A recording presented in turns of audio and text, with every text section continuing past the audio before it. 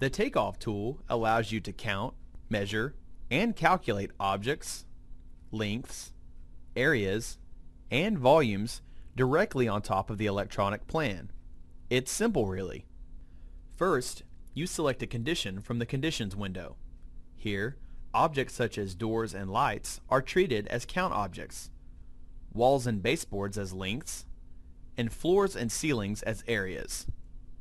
Although in this example, walls are drawn as lengths, the length as well as the surface area of the wall is being calculated automatically.